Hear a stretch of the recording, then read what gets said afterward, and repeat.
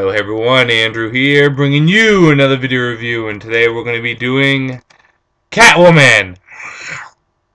I'll never do that again. Issue number 1. Take a look at this comic cover right here. Now, I love Catwoman.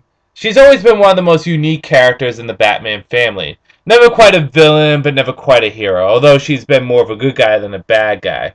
Always been able to straddle that line that the other characters couldn't, in that neutral area. And she's always had that obsession, that compulsion to steal, kind of an addictive personality. Although I could never relate to it, it was always something that was fun to read. Selina Kyle doesn't steal for money, she doesn't steal for wealth, she steals for the hell of it. She's addicted to dangerous stuff, dangerous action, dangerous consequences. She's addicted to the Batman. She just has an addictive personality, and it's actually quite an interesting thing to read. She also has that femme fatale to her, and I like characters with femme fatale. Ada Wong is another character with femme fatale. Mara Jade Skywalker, or Mila Jovovich, half of her roles are femme fatale roles. Actually, pretty much all of them are. But do you get the point? The femme fatale is a really great role for characters, for females, because they can be beautiful, eloquent, and very exotic, but at the same time dangerous, smart, incredibly tactical. They have a unique spunk to them. They really stand out on their own. They're strong characters, being dangerous and beautiful at the same time. And I love femme fatale when it comes down to Catwoman. She pulls it off very nice. So, I was excited when Catwoman was coming out with the new series. I enjoyed her original series, I enjoyed her in Gotham City Sirens, and hopefully I'll enjoy her in this. Judd Winick is writing her, and Judd Winick is a writer that I give a lot of leeway with. See, I said this before and I'll say it again. He's a writer that is either loved or hated by the fan base. I feel as though he's pulled out more good than bad.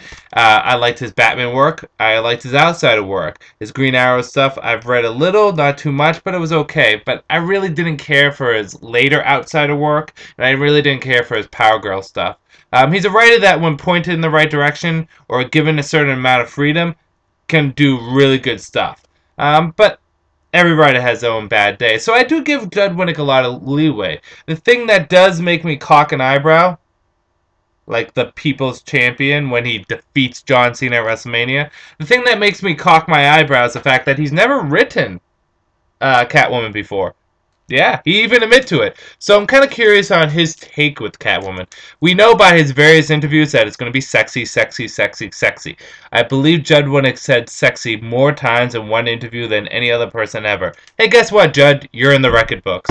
So we know that's at least going to happen. And we know he's going to make it about her doing heist, which is really kind of cool. I like the concept of it being kind of Ocean's 11-ish, where she goes around and steals stuff. I'm cool with that. But the character is what makes me raise the eyebrow. So the question is this, will Judd Winick do a good job at writing Catwoman? Or will he screw things up? You're just going to have to wait and see. So let's dip into Catwoman issue number 1. The issue starts off with Catwoman rushing and grabbing her possessions. Her costume, her equipment, her cat, and jumping out of her window. Her apartment is then blown up by a bunch of people. Catwoman has a habit of pissing people off. People she steals from, and she doesn't even remember who she steals from for half the time.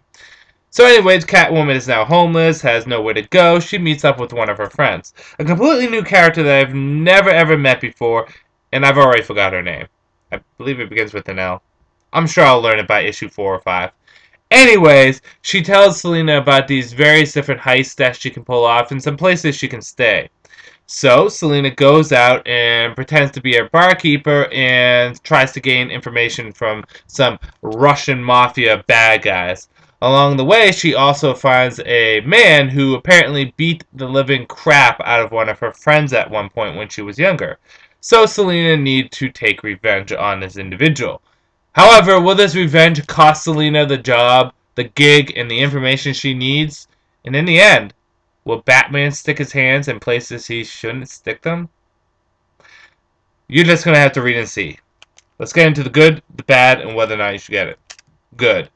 By God, is this art great for Catwoman. The art is fantastic. I really did like the art tone that they took with her. I like how they give her a little bit of a paler complexion. It gives her kind of an exoticness. The action is good in this. And I have to say, Selina is portrayed for the most part pretty well. Judd Winnick likes bad boys, bad girls. I mean, he likes Jason Todd. And Catwoman is a quintessential bad girl. And he writes her pretty decent. Is it the best Catwoman's ever been written? I don't think so. I actually think Paul Dini has the best handle on Catwoman. However, it's still done well. And good job, Judd. Good job. Bad.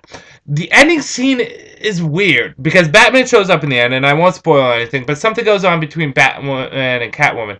It just seems too much at once. I'm all for Batman and Catwoman, but what happened seemed a little off. You're just going to have to read and see.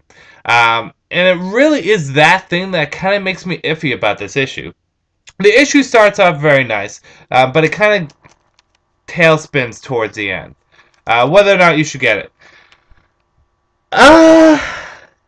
If you're a fan of Catwoman, yes. If you're not a fan of Catwoman, proceed with caution. It's a good first issue in the beginning, but the ending still makes me raise my eyebrow like this. I guess it's something that is kind of like a cliffhanger, but it's not really. I don't know. I'm going to have to wait till issue 2 to really get a sense of what's going on in this comic. So as of now, I would say if you're a Catwoman fan, pick it up. You're probably going to enjoy it. If you're new to Catwoman, wait till I review issue 2, and I'll give you guys kind of a full synopsis on whether or not to jump onto the series. For the most part, there was more good than bad, but there was definitely some ifs in there. Oh, and BTW. BTW. What is this? AIM? Anyways, be warned. Judd Winnick, the one thing is, he's honest. This is not a comic for people that are like, oh no, it's too much TNA. She's naked through a lot of this. There's prostitutes everywhere. There's a lot of women around being sexualized. It's not Frank Miller sexualized. It's actually handled with pretty decency. It's just a little too much of it. A good example of this being done right would be in Batwoman, where, you know, Batwoman and Betty Kane were shown to be undressing at points, but it was never in an over-sexualized way, and it was never shoved on our face. It's kind of shoved in your face in this. I kind of tolerate it. I don't know why. I can't answer it. But be warned, because there is a lot of TNA in this. I guess the problem is not how it's handled, it's just there's a lot of it, and it can be a little bit offensive to women. So, just be careful of that. But, on the whole, the issue itself was okay. It was just okay. So with that said, I'm going to end this review here. This is Andrew saying peace out for now.